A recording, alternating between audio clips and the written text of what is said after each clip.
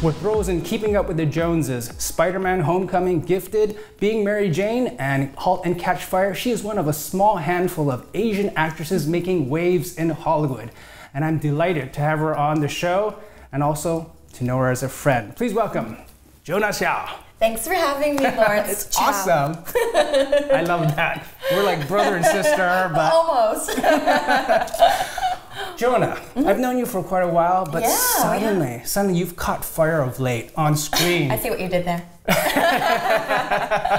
What sparked it? What lit the spark? It seems all of a sudden you're getting all these roles now. It feels like that. Get out of my face!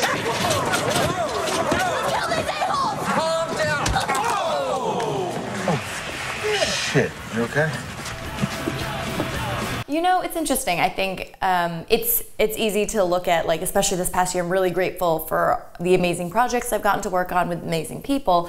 And what it is, I feel like, is just the consistency of the things I'd done previously in terms of building certain relationships, really getting a strong team behind me that really believes in me, and they've been phenomenal. So my team of reps has been incredible, and just over the years, like, I've been working pretty steadily, but this past year has been like definitely a breakthrough year for me. And I think what I've noticed is a lot of actors, when it comes to their team of reps and their support team and the people that believe in them and their family and friends, like, that is so important, like the environment that you're in. And for me, I really focused on that environment so that there is that support system, because I firmly believe successful people do it themselves, but never alone. Well, let's talk about 3 of your breakthrough movies. Sure. Keeping Up with the Joneses, starring Jon Hamm, Zach Galifianakis, Isla Fisher, and Gal Gadot. Yes. That's crazy. It's an amazing cast. And you're in it. Thank you. I remember sitting in the green room and I was like, exactly, you know, those actors and Mary Beth Moore, and I was like, wow.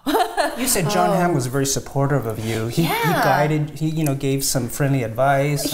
So Jon Hamm, we're both from St. Louis, Missouri. Right. So that's where I grew up, and he lived for many years, and he was a teacher over there. And he was just very encouraging, and just, I think more than anything, just not only the caliber of actors and the director, Greg Mottola, was just how down to earth they were and willing to be like a team player. And it just made the whole experience really fun. Like, Zach and John would play Scrabble in between takes, like this competitive Scrabble game. Which you love. I love games. I love board games. So, so John, Zach, if you ever want to play board games, hit your girl Jona up. They didn't invite you? Well, they already started, and so okay. I was just guys are really watching. competitive. So am I. Okay, let's talk about your next big breakthrough movie, which is, wow, Spider-Man Homecoming. Okay, first, when you got the confirmation, did you do the Holy Ghost dance? No, I didn't. I think I usually go through like shock, and then like it takes a little while to set in, and then I start screaming. I feel bad for my neighbors downstairs, so I start screaming. And sometimes I do like a happy dance, like one of these things. How many times did you have to audition? Not many, actually. It was a pretty I had auditioned a while back, and then I didn't hear anything for a while, and then like it was actually like a few months later where I found out that they were offering me the role, and I first was like, wait, what? Wait, oh, again, it was like, huh? Confusion, shock, oh my gosh, screaming. So, I love it. Yeah. That's awesome. Well done, congratulations. Thank you. Okay, I know Spider-Man is super top secret. These major blockbusters always are. Especially Marvel. Yes. What can you tell me about the movie or your role? Sure, so I'm not supposed to reveal anything about like storyline and things like that, but I mean, the trailer just recently dropped, which is really exciting. So you get to see a very youthful teenage Spider-Man coming into his powers, and it's very much like a coming of age story. And so if you saw like Captain America, that kind of snarky, sarcastic, fun character, that's who we have, Tom Holland as Spider-Man. And what I can say is one of my favorite actors of all time actually helped cast me in my role. Like, yeah, that's crazy. Yeah, so who is? I don't know. Can if you say it? Okay. one of the stars of Spider-Man. I would have to bet Michael Keaton. Okay, I used to play poker. I should like. Hey, it's me talking. It's not Jonah. It's not Jonah. Okay, that's awesome. It's gonna be epic, awesome. Go see it. For sure, I'm a huge Marvel fan.